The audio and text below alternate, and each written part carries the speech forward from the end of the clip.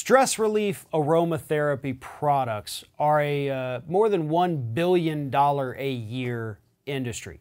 Everybody who is stressed wants to come up with ways or find a way or find a product that is going to help them reduce that stress. Johnson & Johnson, who is facing a lot of legal problems at the moment, has been marketing for many years their Aveeno lotion as being a stress relief lotion, as well as a couple other of their products.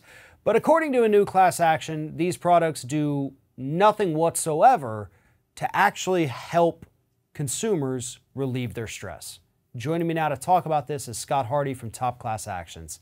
Scott, stress relief is a huge industry. It is a huge moneymaker because anybody who's ever felt stress would love to come up with a way to reduce their stress, whether it's a lotion, whether it's something you put into the shower.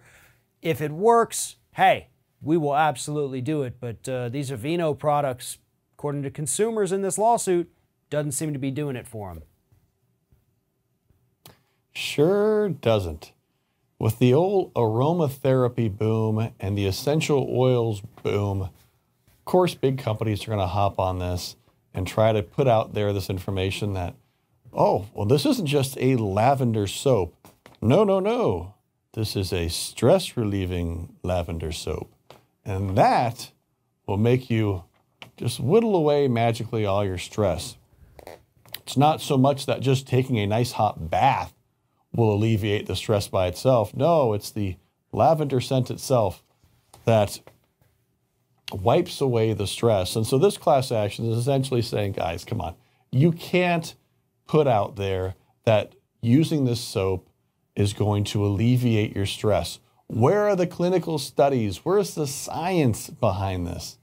We need to see this. You can't just go on to the essential oil boom and have people that believe that buy your product thinking it's going to alleviate the stress if there's no science behind it. And the class action specifically states that there is a dearth of studies out there supporting their claims that this alleviates stress. So therefore, they're getting nailed with it.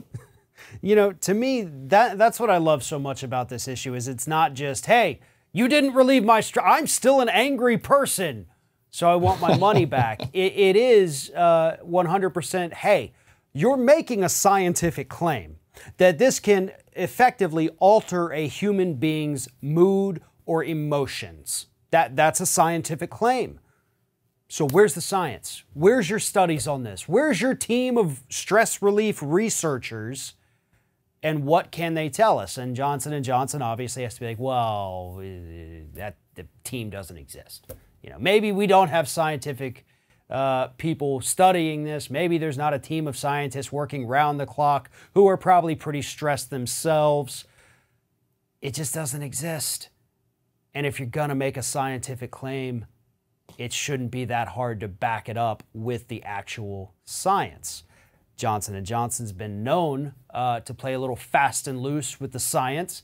And so here it is, another product that they're getting popped for. You know, this one's a little more innocuous, I guess, than some of the other lawsuits that Johnson & Johnson is currently facing, that they continuously lose as well, by the way. But that does help to let you know just what kind of a company it is you're dealing with here. You know, you always have to look for that pattern of behavior. And we clearly see it with Johnson & Johnson. Well, and you've got the Johnson & Johnson Lavender Stress Relief Body Lotion and the Johnson & Johnson, this is the Aveeno Stress Relief Moisturizing Lotion and the Aveeno Stress Relief Body Wash. These are what these two products are what the class actions are targeting. But what people just have to remember is that if you take a bath with soap, you're going to feel better. And if you take a couple extra minutes and use that moisturizer afterwards, oh man, the stress is going to bleed right off you. You can't charge extra, Johnson & Johnson. You can't charge extra saying something is magically stress relief.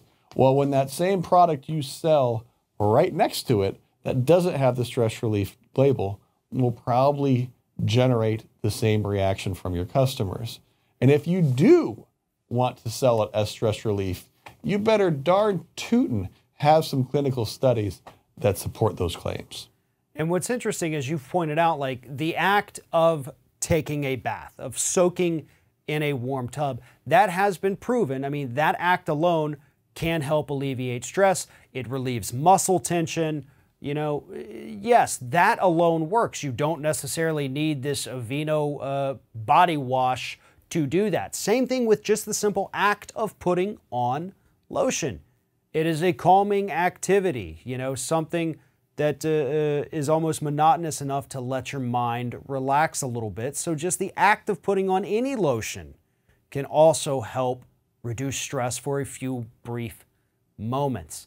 What Johnson & Johnson could have done, instead of claiming this is a stress relief lotion, is market it as your regular lotion, your regular body wash, but then maybe say, hey, may help reduce stress.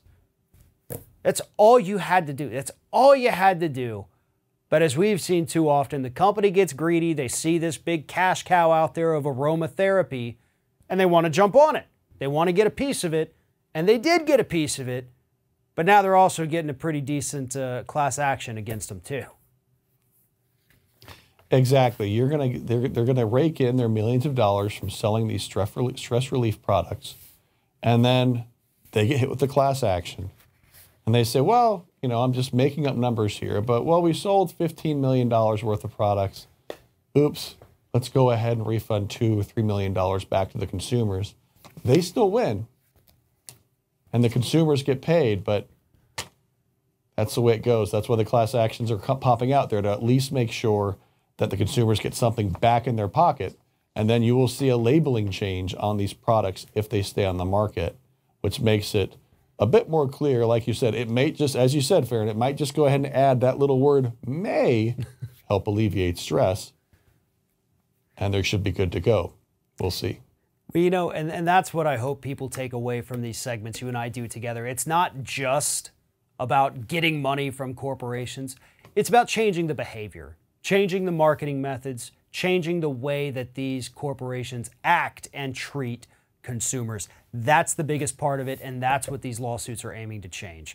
And if anybody needs more information about this particular class action, follow the link in the description of this video, head to Top Class Actions, and while you're there, sign up for their weekly newsletter and arm yourself with all of the knowledge consumers need to know.